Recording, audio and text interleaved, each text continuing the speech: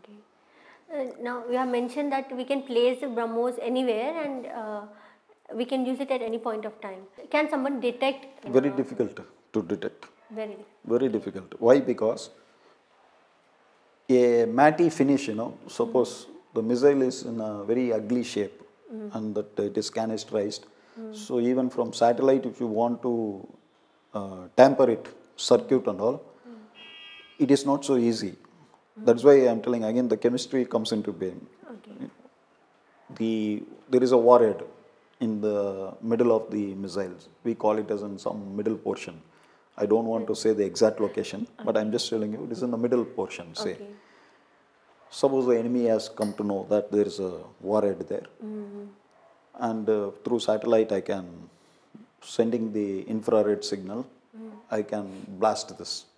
Generally, like in James Bond films and all, you might be seeing from the satellite the ray will come and heat that area and there will be a big blast. Yes.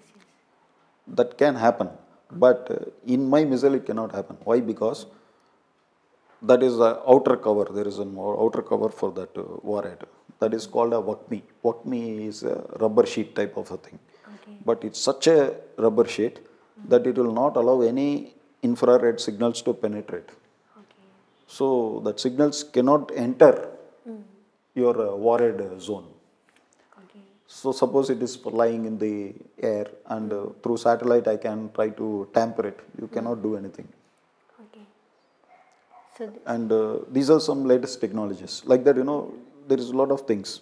There is for the missile itself, the air intake, how much of air it is taking, because it's an air breathing engine.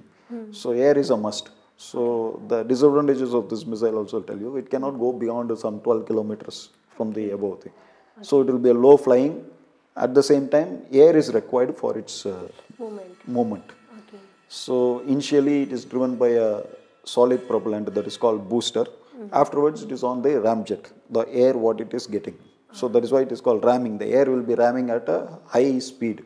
Okay. And the fuel will be burning. That is by liquid kerosene. Okay. So it gets carried with the air only. Not with the calculation, but the air pulls.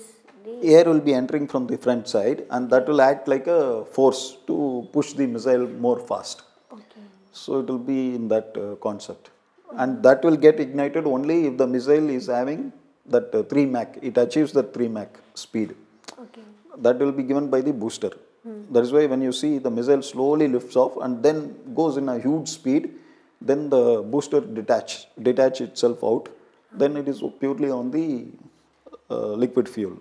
Okay. This is the uniqueness of this missile. There are so many missiles like this. There are other missiles only on solid propellant. That is also there. Like, if you see the Korea and all, they have the missiles purely made of solid propellant only. So it goes at a huge speed. You can have hydrogen based fuel also. Okay.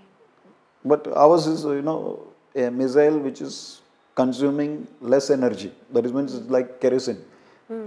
Based on kerosene, our missile is working means you can imagine how much of destruction it can do.